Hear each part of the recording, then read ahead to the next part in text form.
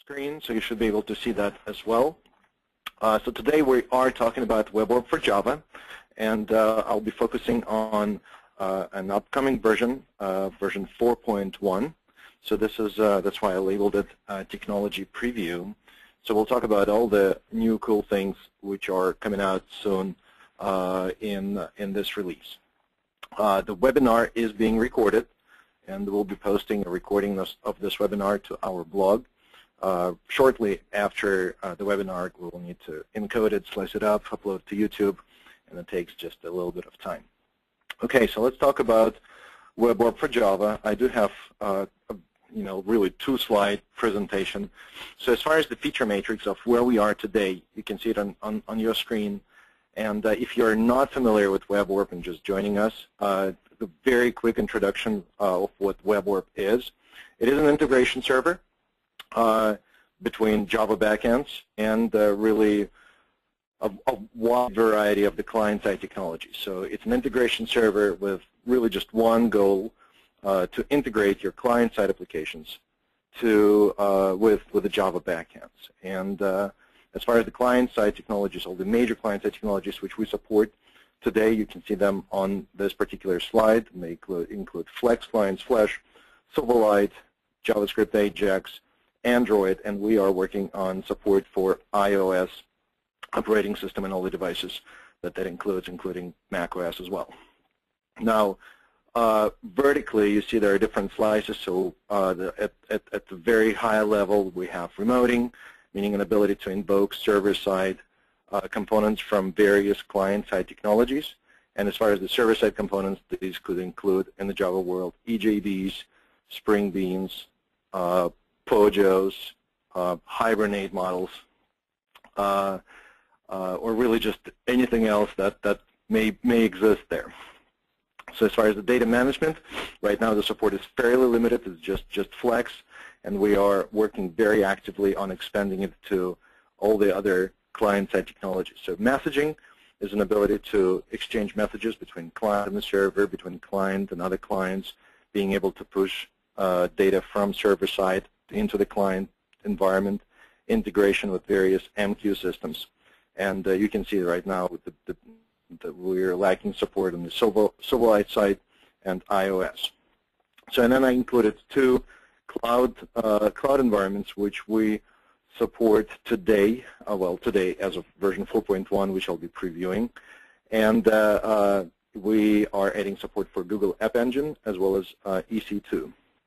And as far as Azure, most of the Java folks are really not interested in that, so that's why I omitted it from this particular feature matrix. Okay, so let's talk about what we have in version 4.1. And right after that, I'll be jumping into the actual presentation to give you a feel of what the individual features entail.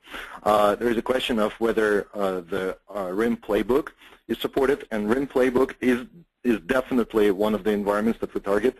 So, and that will fall into really ActionScript clients and native Java clients. So you're right here. I should have had a line for native Java environments and specifically for Playbook. In fact, we have played with Playbook emulator and tried it out, and it works actually today with what you can download from our website. If you were to use basic remoting to build your application with, you can communicate with Java backend.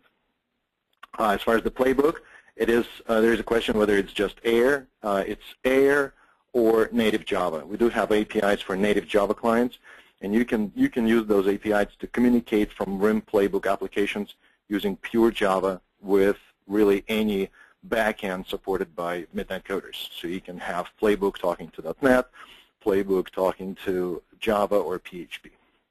Okay, so let's move on right into the actual list of features. So number one, I'm going to start with like basic ones and then just dig into something more complicated. Simplified deployment. So we'll always strive to make it as simple and as trivial as possible to actually deploy WebORB into an existing application.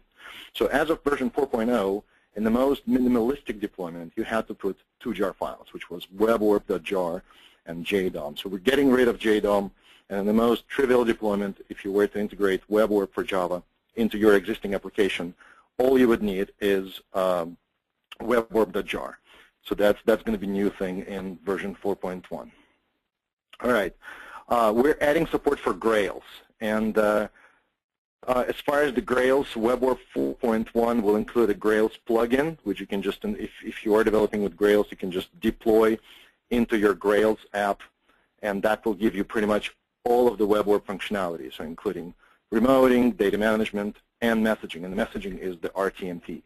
So using WebORB for Java, you'll be able to build all the, all the functionality, all the features that RTMP implies. You'll be able to leverage them directly from your Grails application. And I will do a demo of that later today as well. All right, so we have significantly improved AJAX support.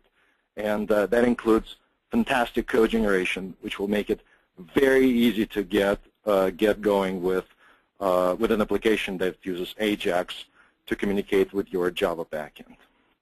And the improved support for AJAX supports not only just the basic remoting, we also added support for JSON, so you can do JSON RPC between your client-side app and Java backend powered by WebORB. And we're also adding support for messaging that uses WebSockets. And I will demonstrate that code generation today as well.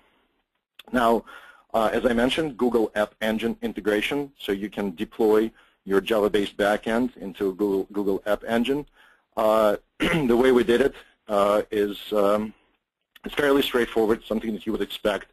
You integrate WebORB into your Google App Engine app and just upload it from Eclipse.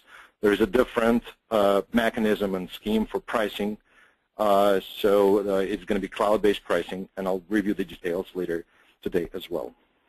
Now, as I mentioned, messaging code generation, right from the console, you will be able, starting with 4.1, to generate your ActionScript, JavaScript, and Java code, and we will be expanding this list to iOS and other clients. And that code will allow you to do publish, subscribe between those client-side environments and your messaging destinations. We also added messaging test drive, where you can directly from the console create producers and consumers for your messaging destinations and see how those messages are actually flowing through the destinations. Now, we're adding support for Windows Phone 7, and that is kind of a natural thing because we supported Silverlight, and extending it out further where you can have WebORB generating all the code and projects to be deployed on Windows Phone 7, and I do have a demo of that ready as well. And we should have swapped, Silverlight support in Windows Phone 7, but the Silverlight support has been greatly improved, where WebORB for Java can generate all of the C# classes and the code that will enable you to communicate between Silverlight apps, whether they're running in the browser or whether they're running on Windows Phone 7, and send messages and objects back and forth with the Java backend. So that's the full list. And let me take a look if there are any questions, but right after this, I'm just going to jump into the actual demo. All right. Okay, so let's start with Google App Engine so I can get this Eclipse out of the way as well. For this, what you see here is just my Eclipse with a very basic GAE project. And as a part of this project, I do have some basic classes. Some of them were generated by the Google App Engine template. I have also deployed WebORB in here, and the process of deployment is very, very straightforward. So you can, let me just open the Navigator view. Show view Navigator, because it's a lot easier to see it that way. And whenever you deploy WebORB into a GAE application, you do have this WORB file. So in here, you just put all your jar files, and then your Web and Flex folder, and you put your WebORB configuration file and so on. And right after that, if you were to deploy this application, which I can start right here, so it starts the deployment right there into the cloud. And while it is doing this, I'd like to show you how the actual billing part will work, because that one is not free, but it is actually priced very, very reasonably. So I want you to be familiar with what that entails. So here is our website. We can go into our cloud. So the way cloud billing works is, first of all, you can check out the pricing. So for Google App Engine, it costs 5 cents an hour, and we charge 5 cents for a complete hour. So if you were to deploy WebORB into Google App Engine as a part of your app, and it ran for only 30 minutes, or anything that's less than an hour, it is actually free. So you can start developing and playing with it at no cost. Once it is running in production, then this is when the charges do accumulate. And the way this works is there is a sign-up page. So you can sign up for Google App Engine, WebORB running in there, and you provide your information, put your credit card, and you are assigned a subscriber ID. And subscriber ID is a unique number that identifies you as the customer. Whenever you deploy WebORB into Google App Engine, then you need this subscriber ID and the email address that you have specified right here into a configuration file, and then that's how WebORB running in Google App Engine will identify you as the customer and then send requests periodically to our billing server, which will take care of all the charges. And then at the end of the month, you get one monthly statement that says this is how much you were charged. Okay. All right. So that's how the pricing works, and the billing manager is actually right here. You can see all the pending charges and the past charges as well. Now I'm going to go back to Eclipse and see the deployment now have successfully completed. And let me get so my application was deployed right here. So in fact, the default page is going to be whatever there's GWT application, but there's also Management Console in there, WebORB Management Console. So right here, if I go to this URL, and WebORB is going to be loaded up, and we can see everything that is deployed in this particular application right in the cloud. Okay. And to remind you, I do have a custom class that I put into this COM-TMC server. So here's my test service. Very, very trivial class, takes 2 parameters. There's one method which takes 2 parameters, agent name. It does create an object and returns this object out of the method invocation. So here's my person class. And now that the console is open, I can go into the Services tab, and I can see all the deployed classes. And this is running in Google App Engine right now. So here's my test service, and here's the test person.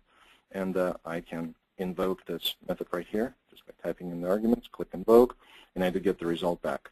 All the other features like code generation and everything else are available to you as well. So you can generate, let's say, all the ActionScript code, or really any other front end that we support. The code can be generated for that as well. So security, so pretty much everything is applicable. Right now, in version 4.1, more than likely the RTMP support is not going to be included, but it is definitely our goal. So we'll be including RTMP support for Google App Engine as well, perhaps in version 4.2, or it might be later than that. Okay, so that's Google App Engine, and if there are any questions, please send them out here, and I'll be happy to answer.